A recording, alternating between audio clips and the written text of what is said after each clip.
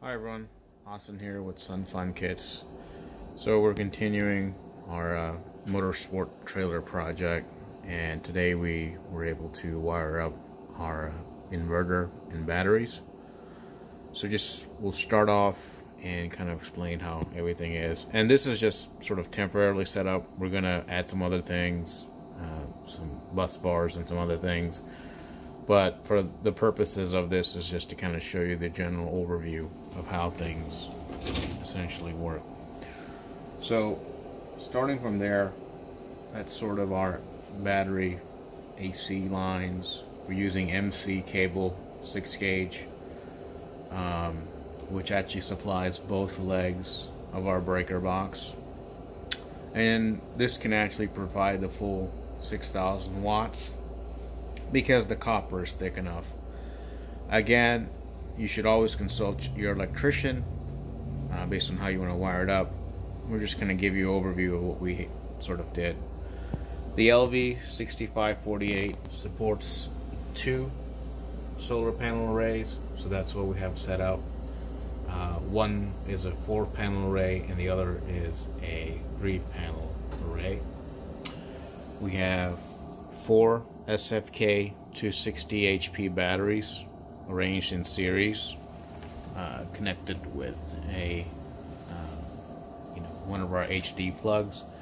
And again, this is just temporary setup. Eventually we'll sort of clean it up. To hold the batteries sort of in place, we're using 2-inch angle aluminum, and it was just sort of cut to position everything so that it doesn't move. This should be sturdy enough. The weight of the batteries themselves keep them in place, so I don't necessarily think you will need to add additional weight. So we'll go over to the other side just to show you how the charging works and sort of how the overall system basically behaves.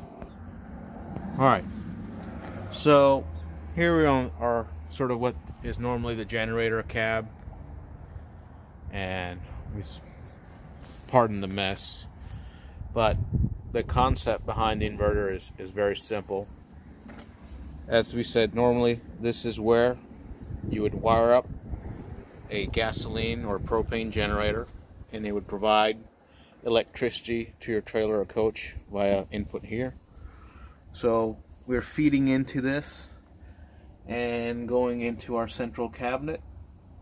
And you can get these from Lowe's and stuff, and that provides us with a way of supplying power to the entire trailer.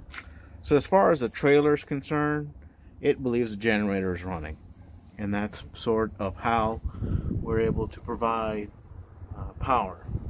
Now, our inverter also has an AC input, and since it's 120 volt based, we need to be able to provide AC input. So this is sort of where this comes to be. Now, we put a 30 amp because we're not really anticipating heavy charging, but this is a way to power your inverter directly. So you can send power to your inverter to help charge your batteries, and if in a situation where you don't have enough solar power, you can actually bring a small generator and power this, and this will power your inverter and run your batteries. If for whatever reason your inverter stops working one day and you have a situation where you have no more power, well, there's basically your standard trailer, which will work sort of as a bypass. So if we go up to the front, and that's what we're doing right now, you can basically set this up, and setting up your direct feed will basically bypass your entire inverter. Now that's assuming your trailer has an automatic transfer switch, which most trailers of this class will, which basically means they detect short power, so they don't need the generator running. In our case, the generator works as the inverter. So by doing this, you basically have a bypass in case you need it. Or in our situation, we don't really need the inverter batteries, so we just keep the inverter batteries off. So our next thing is basically going to be setting up the solar panels, and that's going to basically allow us to get solar power and sort of make this whole coach or fifth gooseneck trailer self-sufficient, where it gets power from the sun, and when it's not doing anything, you'll just use, store that extra power in the Sun Fun Kids batteries.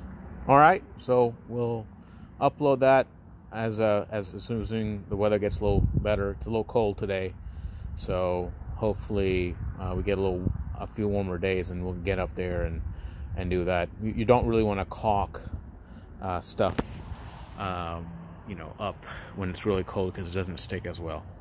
All right, thank you.